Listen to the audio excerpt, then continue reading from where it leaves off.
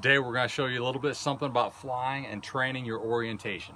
I like to call it Borientation because it's so boring you want to fall asleep while you're flying. So here are the steps to improve or to refresh your orientation. If you already have your orientation and you feel like you're rusty, this is what you want to do. If you don't have your orientation, you want to take it step by step and do all these steps to kind of polish your orientation and learn your orientation. So let's do it.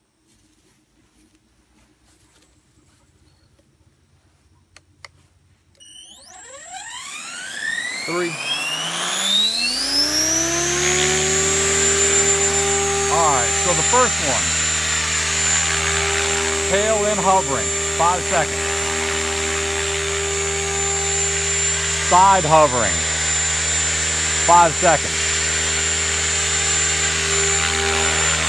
Side hovering this side. Right side, 5 seconds. And obviously you want to keep it relatively in the same spot here. And then nose in hovering, 5 seconds.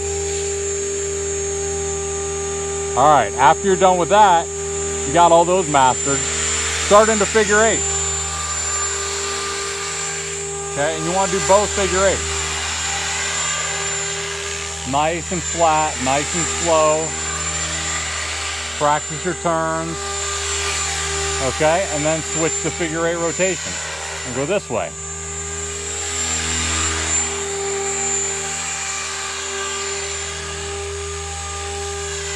Try to be as smooth as you can. All right, after you're done with that, guess what? It's time to do it backwards. Backwards flight. Figure eight.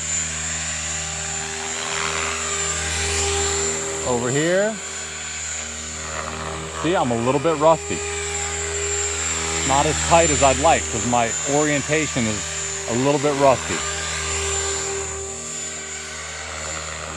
Okay, and then reverse the direction. Come around here and sticks out and then sticks in. It's good to have something to tell yourself, to tell you where the stick position is going to be. Sticks in, okay, and then sticks out. All right, once you've mastered all those figure eights, backwards and forwards, guess what? It's time to flip this thing upside down. Okay, so first, we'll do nose in hovering. A lot of people start tail in, but we'll do nose in hovering, 5 seconds. Side hovering, 5 seconds. Tail in hovering, 5 seconds. Other side, 5 seconds. And I'm running through this as fast as I can because I don't want this to be too boring for you to watch. It's kind of like watching paint dry. You kind of want to fall asleep sometimes when you do this. So after that, here we go. Figure eight. Figure eight this direction.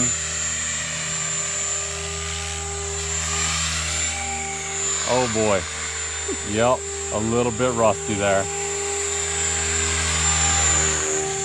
And this isn't my helicopter, so if I crash it into the telephone pole, Cleveland won't have any problems rebuilding this. Okay, then after that, bring it back and same thing. Here we go. Tail in, or tail first, figure eight.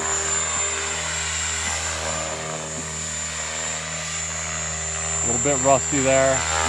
Try to do these as smooth as you possibly can. Guaranteed, a lot of people won't even be able to complete this whole circuit. All right, after you've mastered all the inverted stuff, here we go. Pirouetting in one spot. You want to pirouette right in front of yourself. Then try to move the helicopter to the left. And without stopping your pirouette, you want to try to move the helicopter to the right. And then back to the left. Stop it in the center.